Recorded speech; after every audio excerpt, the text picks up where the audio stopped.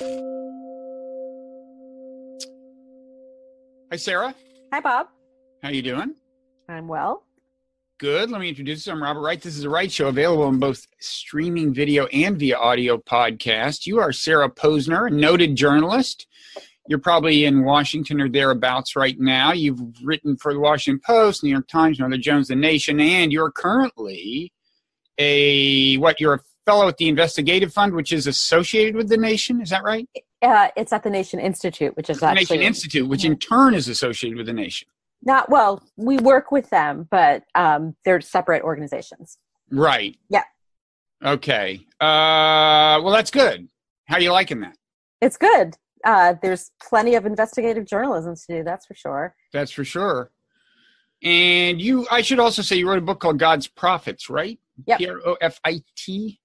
About not just the religious right, but some of the, some of the possibly less savory, you tell me when I'm going too far, some of the possibly less savory ministers associated with mobilizing parts of the religious right and making a lot of money in the process. Is that going too far?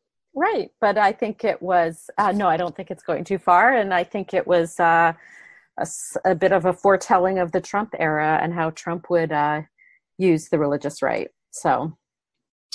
Okay. Yeah, that was that was the key for him. I mean, when he started out, when he first showed up on the scene, he wasn't an obvious candidate for the allegiance of devout Christians, right? That's right. He was not at all. And in fact, many of the big players in the religious right were quite skeptical of his candidacy. But he had a long time friendship with Paula White, a televangelist from the Tampa, Orlando area in Florida. And back in 2007 or so, she was one of the televangelists who had come under the scrutiny of the Senate Finance Committee, led by Chuck Grassley, who was looking into whether televangelists who preached the prosperity gospel and got their followers to give them lots of money were using their tax-exempt status for self-enrichment. So basically having a tax-exempt church, but then all the money coming in is really just going for your plastic surgery or your condo in Trump Tower. And these are things that she was accused of using her acquired money for. But Trump had been friends with her for a long time, and she helped introduce him to other figures in the religious right. And now she remains his sort of top, spiritual advisor, if you will. A major person in his evangelical advisory council that meets with him quite regularly, basically has, the ability to organize meetings and, meet with him in the Oval Office and so on. So was that the first key step for him, kind of networking with evangelical elites, some of whom she introduced him to? Well, I wouldn't say that he networked with evangelical elites. I mean, I would characterize the people that she was able to introduce him to as people who had very large audiences and were, like her, people who preached the prosperity gospel and appeared on television a lot. I wouldn't really put them in the same category as evangelical elites, the people who are typically seen as the gatekeepers to who's going to be the GOP nominee, who's going to decide, which Supreme Court candidate we're going to back or something like that, or Supreme Court nominee. I would say that she was in a sort of operated in a different but related world. And eventually those worlds came together once it became apparent that Trump was going to be the nominee, and also once he made the requisite promises, particularly on judicial nominees, that got them on board. I see. Okay. And we are going to talk about Supreme Court shortly, as well as just kind of politics more broadly. But on this subject of Trump and religion, it's kind of fascinating. Now, he grew up going to the sermons of Norman Vincent Peale, didn't he, at the Marble Collegian in New York? And where would you place Peale? I mean, he wasn't exactly a prosperity gospel person, but he had a little of that vibe, right? I mean, there was a big emphasis on what Christianity can do for you and how it can turn you into a success. How would you where would you place Peele in the landscape of? Because my mother was a fan of Norman Vincent Peale. You know, he wrote this super best-selling book called The Power of Positive Thinking. Right. Right. And I think that the power of positive thinking helped shape the way the prosperity gospel is today. Like the idea that if you believe in something and you have enough faith, you can basically call it into existence. I mean, there's a doctrine or an idea in the prosperity gospel. One of the reasons why it's also called the word of faith gospel is that, like, you can speak, they believe that you can speak something into existence if you have enough faith and you have that faith on your tongue. And so I would sort of place Peele in kind of like a continuum of a bunch of different ideas that were prevalent in American religion for quite some time, when the prosperity gospel really came into being as we know it today, that Peele was kind of in that same space of thinking that, you know, like the power of positive thinking, or believing like if you have enough faith, good things will come to you, God will reward you with health and wealth and that sort of thing. So I would definitely put him in that same kind of historical progression, if you will, to what we see now as the prosperity gospel. Mm-hmm. And I mean, do you think Trump's Christian upbringing has helped him win the allegiance of even? Because, you know, it doesn't show. Remember when he was, I guess this was when he was still a candidate, but when he was speaking at that evangelical college, and he was quoting from 2 Corinthians, and he called it 2 Corinthians, because it just said, there's Roman numeral 2 and there's Corinthians. So naturally you call it 2 Corinthians. Well, nobody's ever called that 2 Corinthians. It's 2 Corinthians. And some people in the audience even laughed. There was a little bit of laughter. Yes. So he's not exactly deeply conversant in the relevant texts, I guess. No. Well, so it's interesting. I mean, he had plenty of powerful people making sort of excuses for him. So that was at Liberty University, which is led by Jerry Falwell Jr., who was really one of the first major evangelical figures to endorse Trump. He endorsed him, I think, right before the Iowa caucuses. And that was considered a pretty big deal that he got Falwell's endorsement, because at that point, nobody big like that had endorsed him. Everyone, the conventional thinking was the evangelicals were going to go for Ted Cruz, who was the son of a Baptist minister, or Scott Walker. Remember that name as somebody who might have gotten the Republican nomination in 2016? And so Trump wasn't really on the radar. But I think Falwell played a role in helping him along, and I think also played a role in sort of papering over his lack of biblical literacy. I mean, I interviewed Falwell a few times in 2016 while the primary was still going on, and he was very, very forgiving of or not even really forgiving. That's not really the right word. He basically said that it didn't really matter because we're not electing a pastor in chief. We're electing a leader, and we want somebody who's going to make America great again. So it doesn't really matter if he knows a lot about the Bible or not. And so, I mean, that turned out actually to be good enough, I guess. Mm-hmm. So would you guess, I mean, maybe we're segueing to this discussion of Supreme Court vacancy, but would you guess that when Trump was in the process of winning these people over, including Falwell, I mean, they must have had these private conversations. Would you say that the very top item on the list was probably assurances about Roe versus Wade? Or yes. Yeah. Yeah, no doubt. No doubt. And so here we are. Yes. There is this vacancy. This would be the swing vote if there were a vote to overturn or significantly roll back Roe versus Wade. Right. And I don't know, is there any way Trump doesn't get his way here when you look at the politics? I mean, he would have to, in order to not get his way, he would have to not just lose 2 Republican votes, presumably Susan Collins and Lisa Murkowski, but he'd have to also not gain any Democratic votes. And there's several Democrats who supported the Gorsuch nomination and are under pressure because they're in red states to support Trump on this, right? So is there hope from your point of view and the point of view of... I mean, I think that there is an expectation by liberal and progressive advocacy organizations that the Democrats should not just, play dead, based on doing the math that you just did. Mm-hmm.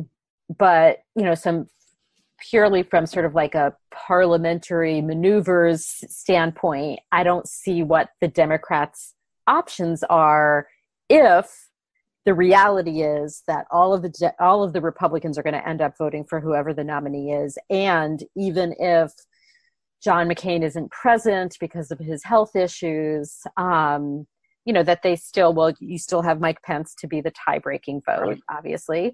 And then if you had a nominee like Amy Coney Barrett, two Democrat, you pointed out the Democrats who had voted to confirm Gorsuch. Well, there are two Democrats who had voted to confirm Barrett to the Seventh Circuit when Trump nominated her a few months ago.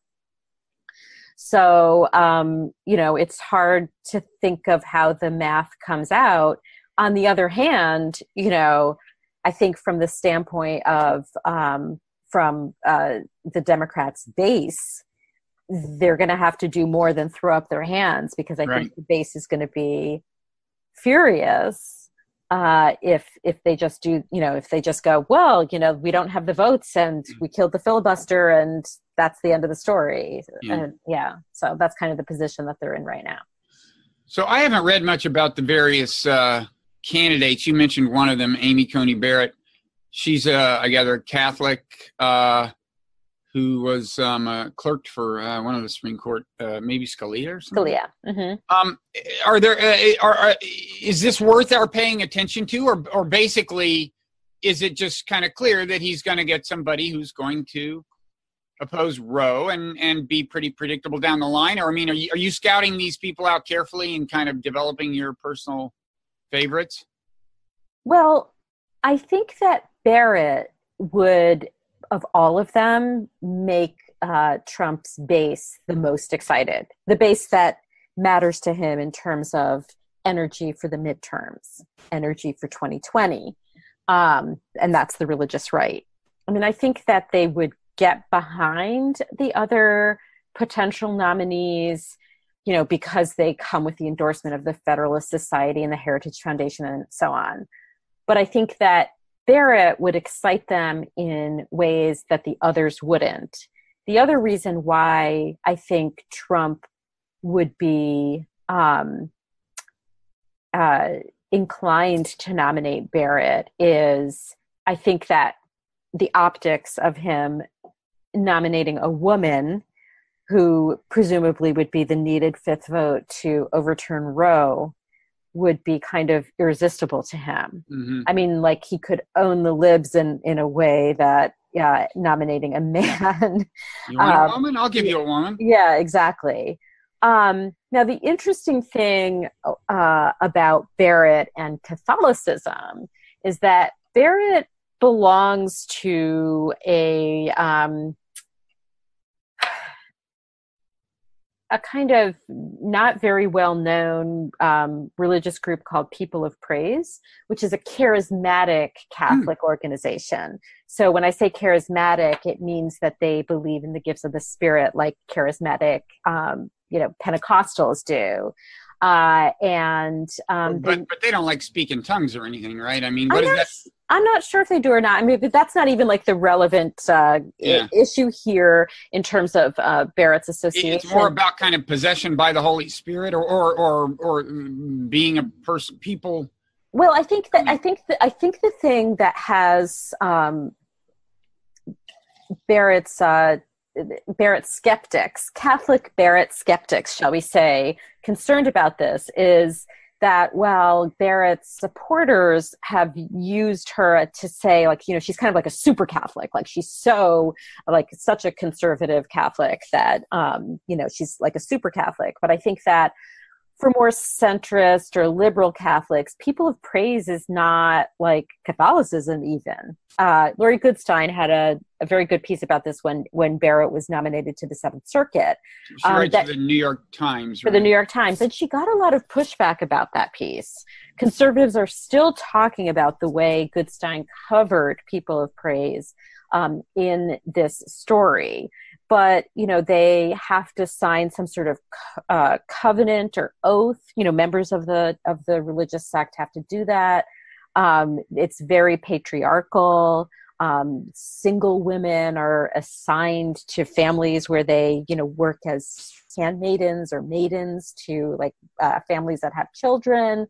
It's very sort of insular and not completely insular. They have a website and that sort of thing. But it's not really sort of your, the Catholicism that most Americans are familiar with, even, conservative Catholicism, because it's kind of like this separate sect that wouldn't really be familiar to even regular mass attending Catholics, because it's so different from that sort of that sort of standard American Catholicism. This created a bit of a controversy around her Seventh Circuit nomination. You'll remember that she was questioned by Al Franken and Dianne Feinstein about this, and that Feinstein said, that famous quote, that the dogma lives loudly inside of you, I think is what she said. I missed that. Yes. So I think that what they were trying to get at is whether Barrett would be able to render a judicial decision divorced from these very sort of non-negotiable religious beliefs, particularly in light of just how patriarchal People of Praise reportedly is. And I think in a lot of ways it backfired on them. I mean, conservatives seized on it and they still talk about it. And I suspect that if Barrett is the nominee, that clip is going to appear over and over again in ads that are run by conservative groups. But conservatives seized on it as evidence that, Democrats are anti-religion because they were questioning this God-fearing woman about her religious beliefs.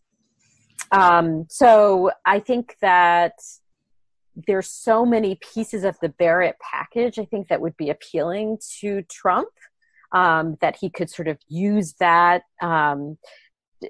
to argue that the Democrats are anti-religion, that he has this woman, mother of 7 children, who is going to, potentially overturn Roe.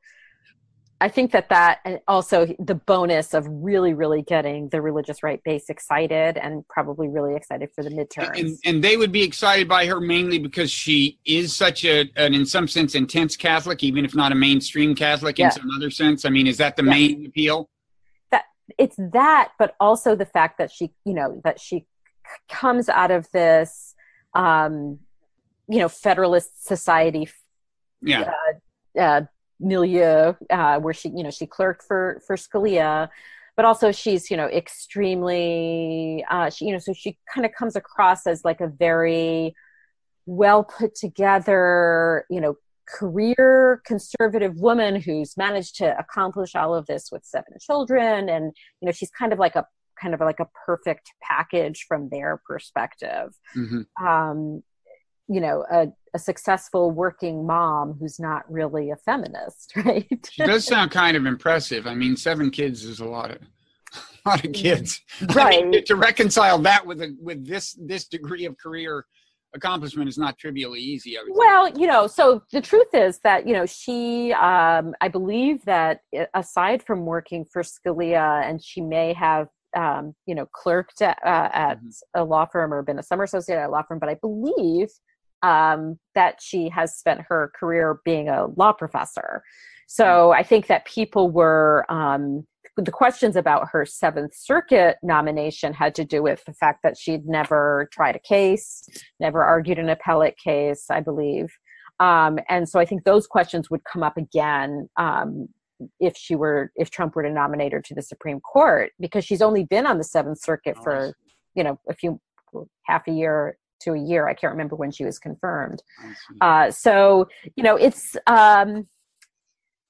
it has, there's a lot of questions. I think there are other nominees that he's considering, other candidates he's considering who are, have the Federalist Society stamp of approval, I suppose you could say, but also have more judicial and legal experience than she does.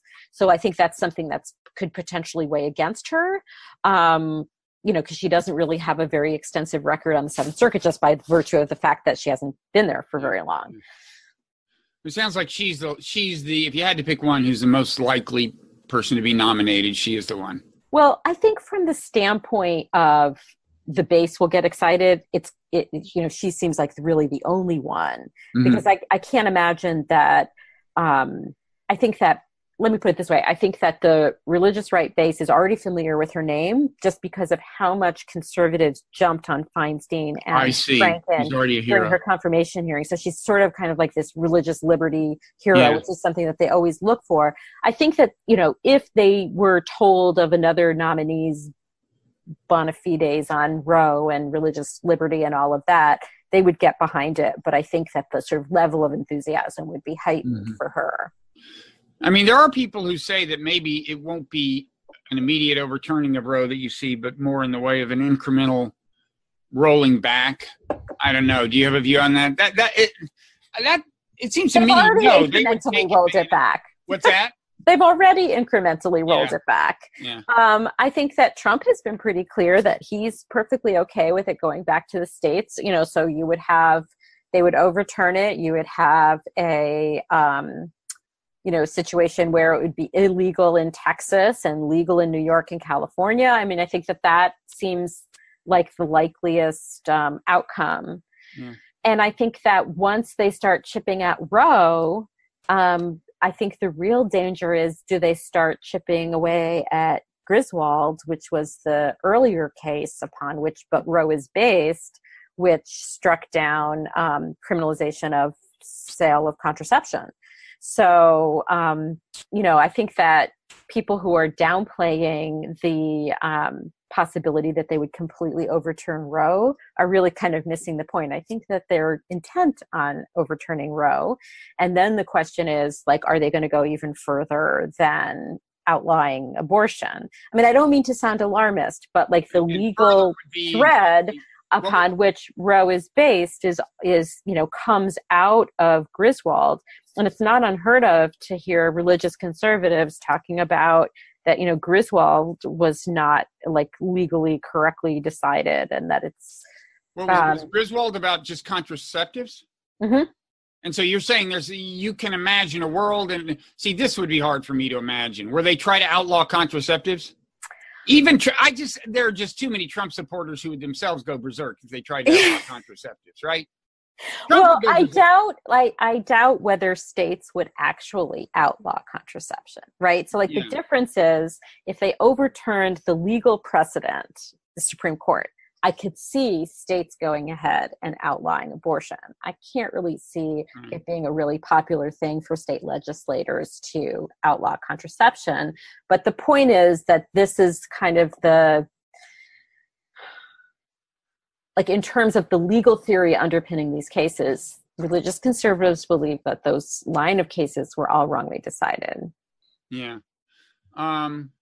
It seems to me one consequence of overturning Roe, I mean, I know progressives or liberals or whatever who are pro-choice, but say that as a matter of law, they think Roe was on dubious grounds or whatever, and they would rather, give it to the state legislatures.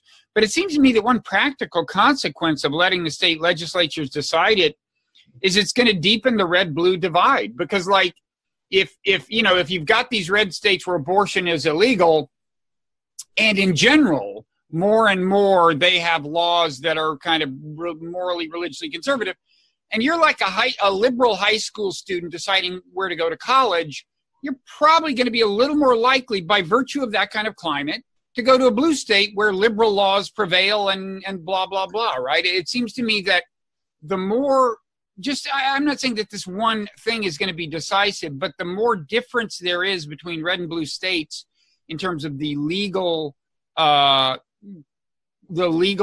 climate surrounding issues like this, the more blue states are going to seem hospitable to young liberals deciding where to live, and the more red states are going to seem like home to conservatives, and it just is going to, Well, that may be true for people who can afford to make those kinds of choices, right? Mm-hmm. But there are a lot of people who can't, and so poor women living in states where I'm not saying it would outlawed. No, So I think that, like what you're saying from like a macro point of view, is that over the long run, over the long run, divide us more and also sort of create these these very separate enclaves.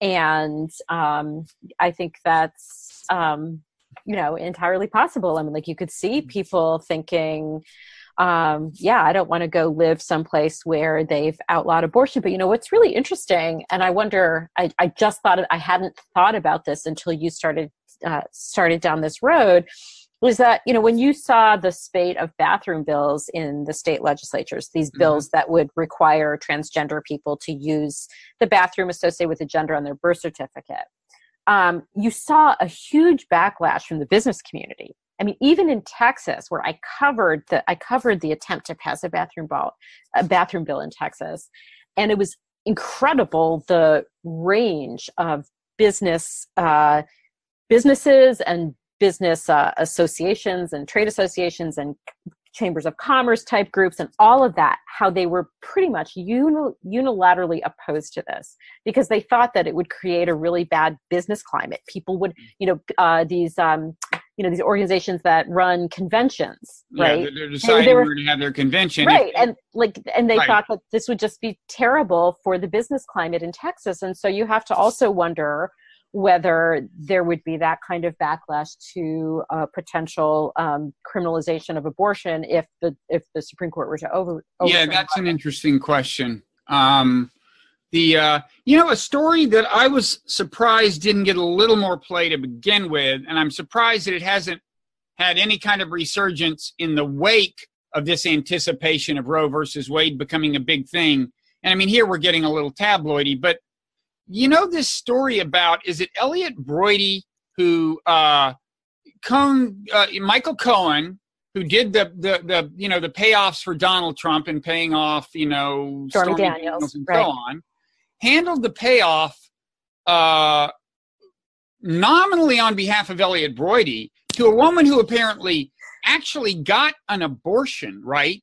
And it seems really pretty obvious if you look closely at this, that the actual father of that child was Donald Trump. I mean, I'm sorry, the overwhelmingly most plausible interpretation of the set of facts, it makes no sense that somebody decided to sue this guy nobody's ever heard of, Elliot Broidy, right? As if he's going to cough up a ton of money to keep this quiet. Why does he care? Nobody's ever heard of him until now. Right. And so Michael Cohen is the guy who handles it. He uses the exact same contract he used for Trump, even giving the same pseudonym for the male involved that he used for the Trump contracts. Right. It's so much money that you just can't believe it's really Elliot Broidy. And it seems quite likely that in that sense, we have a pretty clear case where Trump himself had a child aborted. And now I grant that there's some, it's a little speculative, but it's just the most plausible interpretation of the facts, I think. And I'm surprised that not more, a couple of liberal writers have tried to make something of this. And I'm just surprised. I mean, given the stuff like this stuff about Anthony Kennedy, this thing involving his son and Trump, that stuff is way more conjectural than just concluding that Trump was the father of this, would have been the father of this aborted child. Okay. So first of all, I think that the stuff with, Kennedy's son being Trump's lender at Deutsche Bank, I did not see any evidence in any of the reporting on that the fact that he was Trump's lender led to Kennedy's resignation now, right? Right. But I think that was very...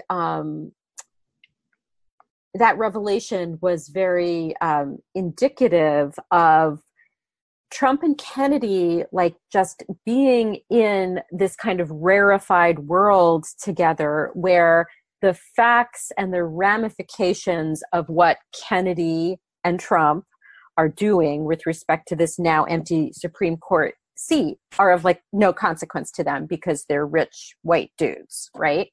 So that's why I thought that that that reporting was really interesting. I mean, like I said, we have no evidence that, I mean, Trump and the younger Kennedy in particular, Justin. Well, no, and the older Kennedy too, right? Yeah, I mean, Oh, well, they're all. Yeah, no, they all live in a world removed from the practical implications, right, of the decisions that Kennedy has made, and also that his predecessor or his successor will make.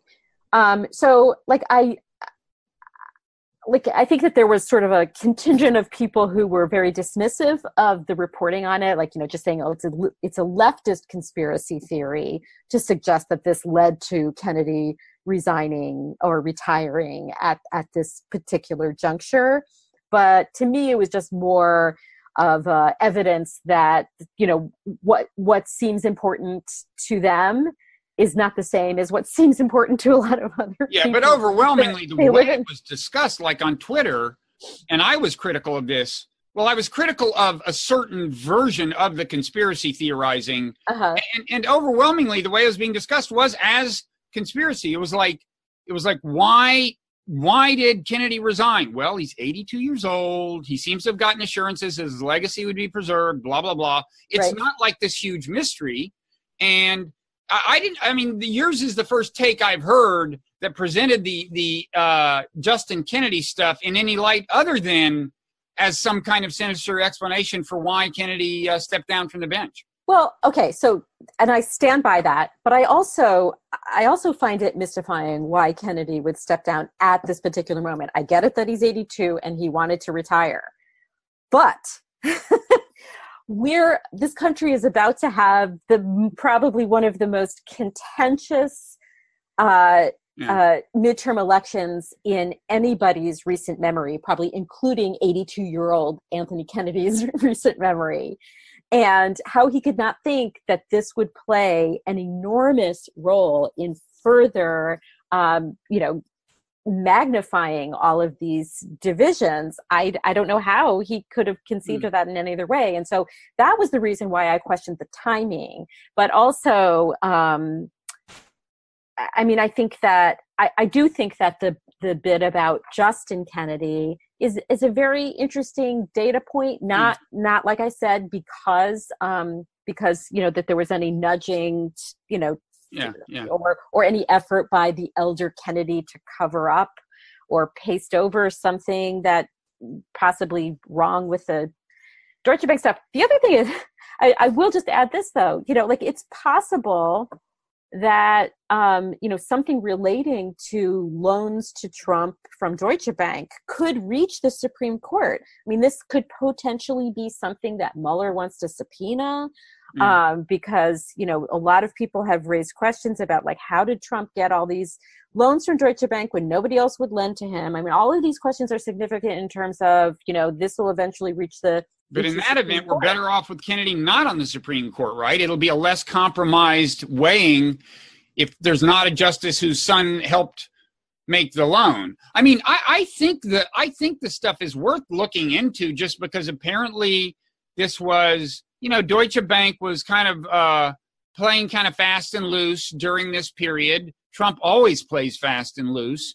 It's just I'd like to know more about it. But, I worry, in a way it's related to something else I want to discuss with you. I worry when the anti-Trump forces do anything that I worry makes Trump's reelection more likely, and sometimes I worry that seemingly unfounded conspiracy theorizing is among those things. That's not going to be the biggest tactical mistake they make by a long shot, but I guess I worry about that. But just quickly, am I crazy about this Elliot Broidy thing? I mean, okay, so have you looked into this? So I haven't, beyond reading other people's reporting, I haven't independently done any reporting on it. But I will say this. I think it is obvious about Trump's base that they don't care what he does. Okay. Right. None of this matters. And I think that, again, the prosperity gospel televangelist stuff is very instructive. That world teaches you that someone who is, basically, blessed by God, and that he's blessed by God because he's really rich and powerful, right? That you don't question them, right? I've interviewed people who are former members of prosperity gospel churches who told me that they believed that any negative reporting about their pastor was some sort of satanic plot, who wouldn't even like read anything in their local newspaper, you know, when the local newspaper looked into whatever scandal was plaguing the televangelist at that point in time. They wouldn't even read it. Like they, you know, like they were believing in fake news before Trump made it a big thing, right? Like they just do not give it any credence at all. And so for evangelicals, even, or I guess for, you know, just his religious right base in general, this trade-off that they've made, that he's going to give them the anti-Roe justices, and not just the Supreme Court, but, you know, across the board in all the federal courts. Mitch McConnell is helping, you know, quickly confirm all of these people, that this is a worthwhile trade-off for them. Yeah. Regardless, so it wouldn't matter. I mean, if Trump came out tomorrow and said, yes, this was an abortion, I'm the man who impregnated this woman, she had an abortion. Not that that's ever going to happen, but if it became pretty widely known that this was, as I believe it is the case, that wouldn't really matter. It wouldn't. Yeah. It wouldn't. I mean, it obviously would matter to other people, right? Yeah. Like, I mean, other voters, it would matter to. But like at this point, there is so much, right? Like, I mean, I guess, like, I wonder, like, is there anybody out there for whom that is going to cause them to change their mind about Trump? I kind of feel like everybody's views are fairly hardened at this point. You either and this is I mean, for someone who, like me, is not a fan of Trump, there is an alarming trend here, which is, by and large, his approval numbers have gotten better and better and better this year. It's a little erratic, but if you compare it, I mean, his disapproval rating is now down to 51. I think that is about as low as it's been. I mean, maybe at some point within the last couple of weeks it's been that low, but by and large, these last couple of weeks, his numbers have looked, last few weeks, numbers looked as good as they've looked since May 2017 or something. I mean, if you look at it, like, at first his numbers get worse and worse and worse and worse and worse. And then around December of 2017, which I think is when the tax cuts were passed, but I think that's far from the only thing at work here, his numbers get basically better and better and better and better. And I think there's more than one thing going on, but I am not heartened by this trend. I think that there are a bunch of things going on. One is, you know, he gets these little bumps, either the tax cuts or his, you know, North Korea meeting. You know, who knows whether he'll get a bump or not from his upcoming meeting with Putin. Who knows, right? But I think, I mean, my kind of gut reaction to what's happening right now is that I think that for a lot of people, it's all become like too much, right? And so I think for a lot of people, and, you know, this is how authoritarianism works. Like, it becomes, you flood the zone and it becomes too much for people. And then they kind of be like, okay, well, that's just the way things are now, right? So in a lot of ways, I worry that it's not so much that he's popular, but that he has made it so that people feel like there's no point in contesting the things that he's flooded the zone with anymore. I mean, it's no longer news by definition. He's done it so many times. It's like, I think you know, just a couple of days shortly before the shooting at this newspaper in Maryland, I think he had used the phrase enemy of the people like a couple of days before in reference to, in particular, liberal cable channels or something. But the point is that I wasn't even aware that he had used it this particular time, because he had made a habit of speaking this way. It was just no longer big news. Well, also, you know, so there's Trump's rhetoric that, like, has become just, that's Trump's rhetoric now, and it's no longer, for many people, noteworthy. I think for a lot of people, it's like, well, how many times can we talk about that? Also, you know, how many more stories do we need about Scott Pruitt before he's forced to, right? I mean, it's like, But the reason this is happening is because the Republican Party is complicit in it, right? Like they will not hold any, Trump or Pruitt or anybody else accountable. And so,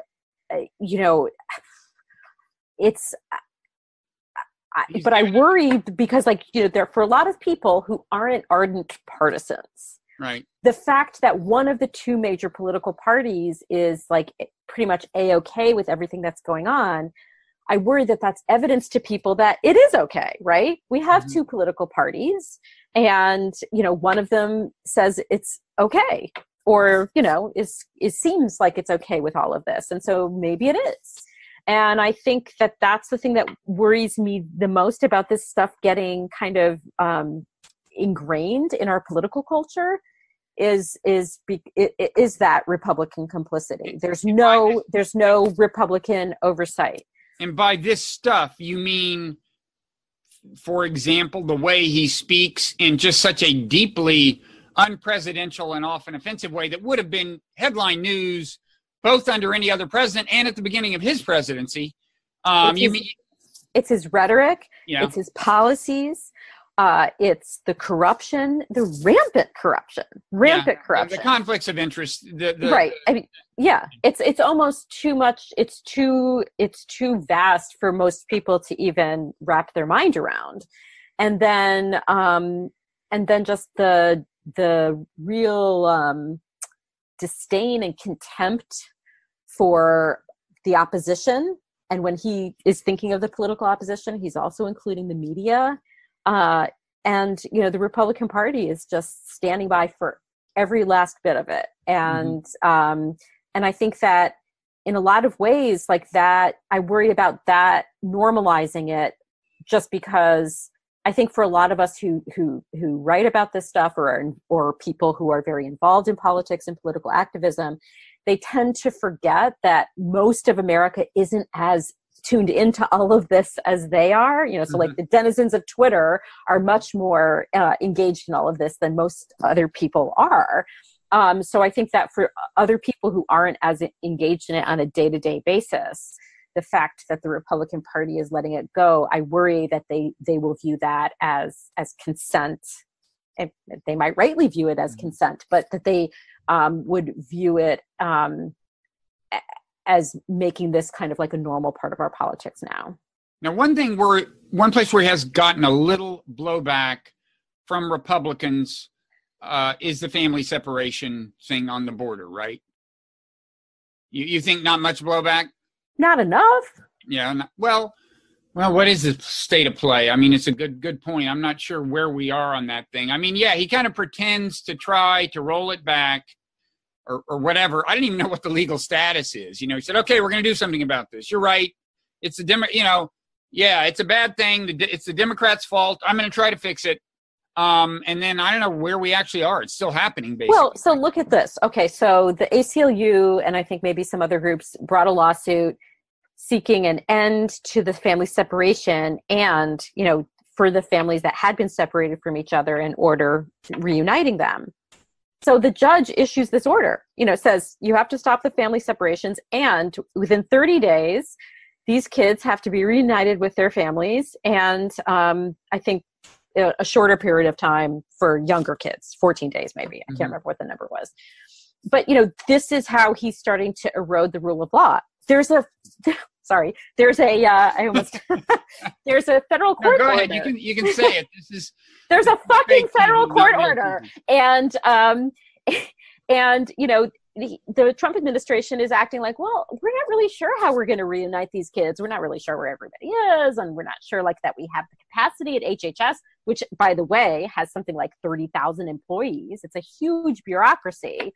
So the idea that you cannot deploy a whole bunch of people to reunite kids with their parents is just mind-boggling to me. Yet this is where we are. And then there was another court order yesterday or the day before on family detentions, ordering an end to these family detentions. But the Trump administration is trying to modify that consent decree in Flores so that they can detain families indefinitely. So there's so many different things going on. And I think it's even hard for people like you who are, paying close attention to this stuff. So I think that a lot of it just gets kind of lost. The fact that he and his administration act like, oh, well, we can't, how are we going to comply with this court order? It's way too complicated, this mess that we made. And, it's mind-boggling that, the federal courts cannot force this administration to fix this gigantic humanitarian and moral crisis that it created. Yeah. No, it is his ability to just say stuff that's not true with absolutely no political consequence. I mean, that's another thing that's just been normalized. Mm-hmm. He just says shit. And it's I mean, this is actually a relatively minor example, at least in the sense that, when he says, okay, I'm new policy, I'm fixing it, that's relatively sophisticated deception, because it's like it gives him a couple of days and people kind of buy it, like maybe he will fix it, and then it fades. So I can see America falling for that, but it's just like he just so often just says blatantly, factually untrue things about things he himself has said within the last couple of days. Mm-hmm. Like, I never said this, or I did say that. And obviously what I'm doing now is worse than wasting my breath, in the sense that I think the more we huff and puff about it, the more that convinces his base that we are implacable enemies and or crazy, which leads to another whole kind of set of, I'm not going to stop doing it, but there is this whole other question about what the tactically smart way to play this is in terms of what to get outraged about. I do think we're not sufficiently selective in our outrage. Whether we should, the whole civility question, is it smart to deny Sarah Sanders a place to eat or to harass Mitch McConnell and his wife? I tend to think no, not tactically smart. But, what do you think of this whole set of kind of tactical questions, and whether he's created this situation where you just kind of can't, the opposition kind of can't win, because if they complain vociferously about anything, it reinforces his narrative?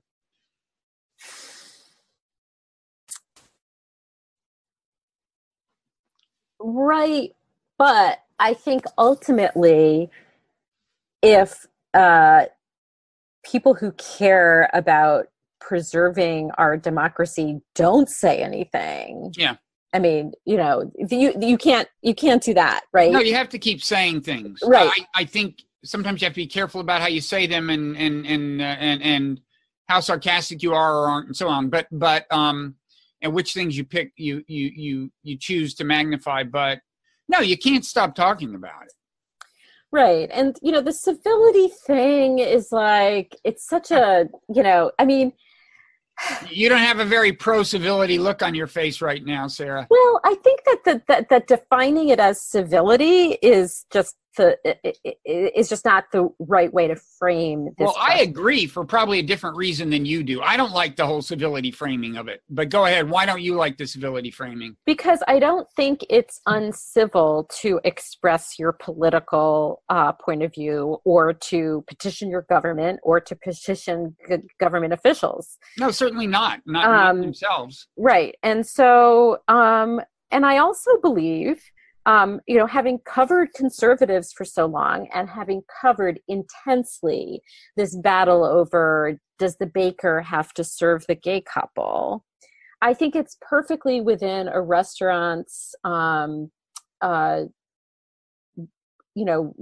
as a private business owner, to raise a moral question about a public figure dining in their restaurant. I think it should be reserved for very unique circumstances. And I think that unique circumstance in the case of the Red Hen was the fact that this restaurant owner did not want to serve someone who stands up and lies to the American people on a roughly daily basis on behalf of an administration that is doing a lot of terrible things to a lot of people.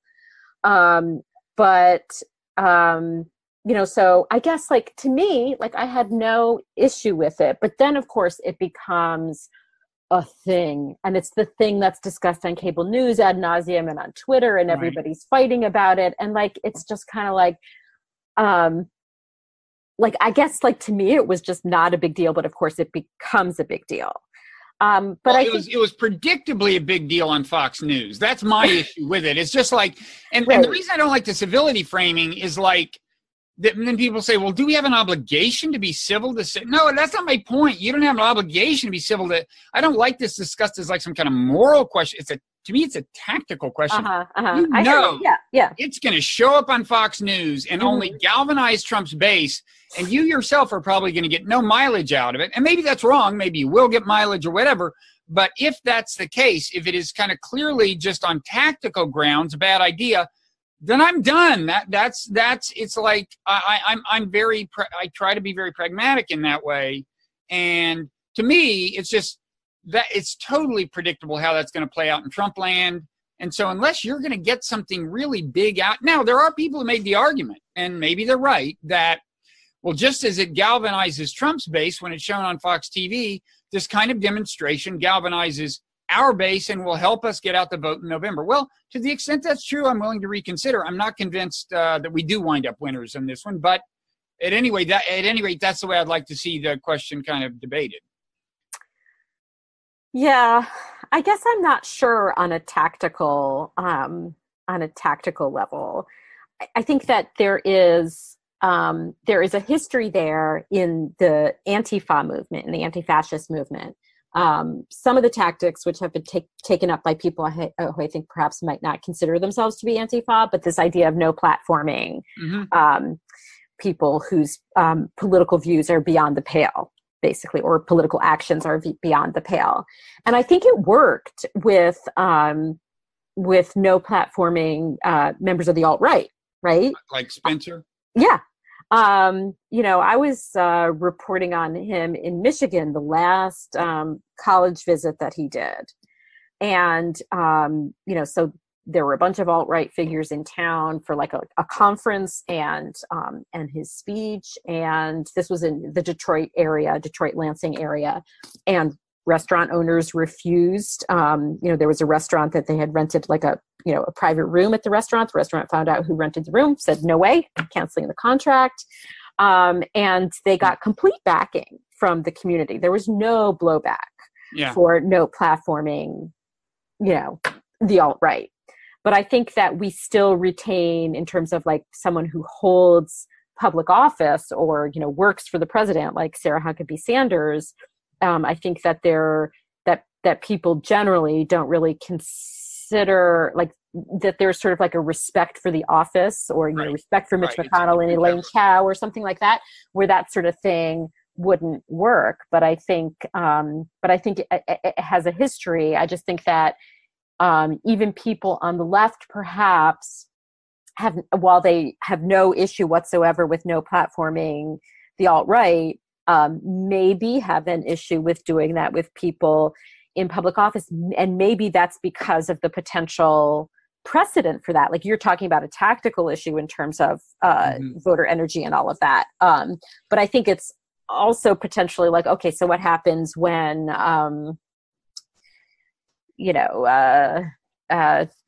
Kamala Harris is president? And is there going to be, some conservative restaurant owner who refuses service to her press? Right. There's just the downside of setting precedents like that could become just a continuously polarizing. Right. But I mean, what I'm saying is like, I think that Sarah Huckabee Sanders does lie, on a regular basis when she holds her press briefings. Press secretaries in general are not known for their relentless veracity. I mean, let's face it, right? I mean, they are spokespeople and kind of like corporate spokespeople, except a lot worse. Right. Now, she is, I agree with you that she is representing a particularly, dishonest president. And that it shows up in the things she says there, but anyway, that's my little asterisk. Yeah, no, I understand. So there's a related thing. I mean, we're almost out of time, but there's a related concern, tactical concern. Well, it's not closely related, but it is a tactical concern, which is the left moving too far left for practical purposes? So there was this surprise victory by Alexandria Ocasio-Cortez in New York, right? Which I found pretty heartening. Yeah. There's kind of two separate issues. There's, she's a democratic socialist, or more or less. She was a Bernie Sanders, person, right? And there's that, and then there's a specific issue that arose because she embraced the dissolution of ICE. The people who do abolish ICE, right? Yeah, abolish ICE. And I tend to separate those two things. I don't really think the so-called socialist policy, I don't think it's even a huge practical problem. I mean, I think, it's not like if you say, I'm going to give you universal health care, people are, oh, no, you're a communist. It's like, yeah, well, that sounds okay. Some people will be, but yeah, okay. Yeah, some will be, but I mean, there are a lot of people in Trump's base that would love guaranteed health insurance. And also, I think separate from that, I think Bernie Sanders is viewed favorably by a number of people who wound up voting for Trump, because like Trump, he's not a regular politician. He seems to like care about something, and he seems to be thinking about the working person and so on and so on. I'm not so concerned about the socialism thing. I do think the abolish ICE, even though it could well be good public policy, I've heard a case, plausibly made that you could handle the enforcement of this stuff much better with a totally different structure. It just seems to me like it makes it a little too easy for Trump to say these people want to abolish ICE. That they don't care about your safety, etc. Yeah, right? Yeah, blah blah blah. They want to open the borders. Of course, that's not true. Right. But it seems like you're making it easier for him to say that. So, what do you think about this whole set of issues about seeming too radical in these various ways? Well, a couple things. One is, so I think Tammy Duckworth and another Democrat from the Midwest, I can't remember who it was, were definitely sort of, hold on, she won, but that is, not, that sells in the Queens and the Bronx, but it doesn't sell in the Midwest. And I think that's kind of the wrong way to look at it. I think that you have to realize that for younger people, so how old is she? She's like 28, 30? 28. Yeah. I mean, they're looking at, in many cases, like very sort of dire financial futures. So I think if the Democratic Party doesn't recognize that and recognize that they have to start speaking to those issues pronto, instead of marginalizing them because of the way that conservatives have made socialism a dirty word in the United States, that's a huge tactical mistake in my view. The abolish ICE stuff, I view that as kind of like the leading edge of what the left really wants to push for. And it's the sort of issue that, yes, Trump is going to seize on it to make Democrats seem like, open borders, gang member hugging, leftists. But I think it's the sort of issue that, done right, advocacy for it done right, could really educate a lot of people about what ICE really does. I think part of the reason why that slogan is not selling is that a lot of people don't even know what ICE is, right? So like if you don't know somebody who's in danger of deportation, say, right? Yeah. You might not know what ICE does, what it's supposed to do, and what it does in actuality, right? It's just another one of those Washington acronyms. So, I mean, I think that, conservatives have called for the abolition of federal agencies before. And right. Some of them now run agencies they've called for the abolition of. Exactly. So, and I think that they succeeded in making the conservative movement a basically anti-government movement using that kind of rhetoric. Now, I'm not suggesting that the left should become anti-government, but I think that the left is a movement that's anti-government excess, right? And so that's what the Abolish ICE movement is about. But I think a big part of the reason why it hasn't caught on, I think, is that people have no idea what ICE is. Yeah. Well, as they develop one, I think I'd rather see a slogan like reform it or abolish it or something, and like in the course of calling attention to its various excesses. Yes. But maybe I'm too conservative tactically. All I know is Trump got pretty gleeful when we started talking about abolishing ICE, and that worried me.